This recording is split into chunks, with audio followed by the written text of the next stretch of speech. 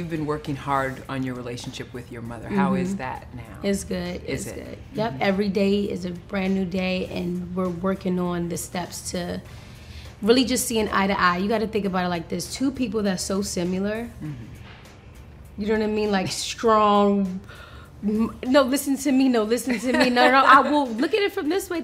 Like all that. So like now I've learned like a lot of patience. Yeah.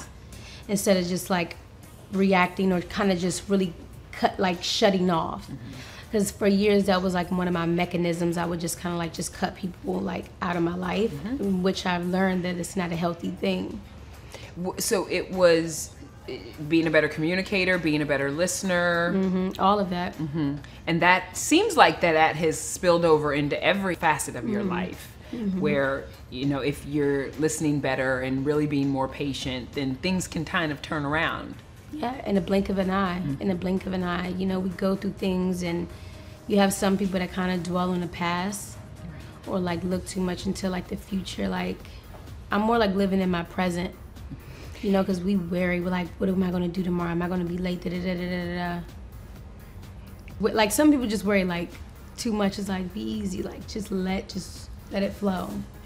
Is that how you attack your sober lifestyle? Or is that like, no, I have to be very intentional every single day about staying sober? Because you're at 11 months now, right? Yes. Yeah. Yeah, on the 14th. And then September 14th will be 1 year. Come on, 1 year. With the sobriety, I just was like, I'm sick and tired of being sick and tired of myself. So it's like, what you gonna do?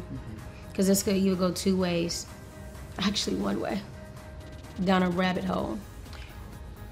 What was the hardest part about it? No hardest part. No. Yeah, because I'm like really like, once I put something in my mind, like that's just what it is.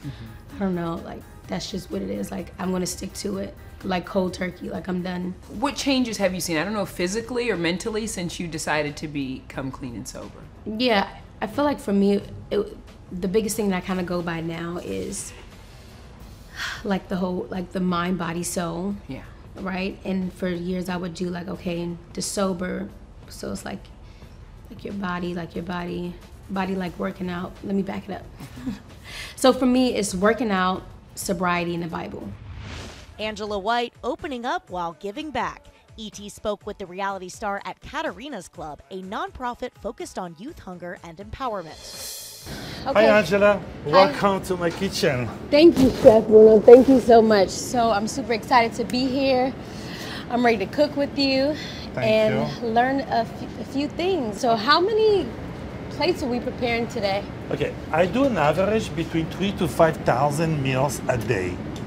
We are in 30 cities in Orange County alone, 105 locations. Boys, girls club, school, some church, on the street, in a motel room, motel family. I have a 4 driver, go from in the morning till late afternoon to all those locations, deliver everything. We give anything we have a hand on it, hand in hand together, we can resolve the problem around the world. Yeah. And as children, like they have no way to like fend for themselves. They can't go out and get a job, or you know, it's no other way. You are the best sous chef I never had. This looks amazing. It smells amazing. Yummy. Yummy.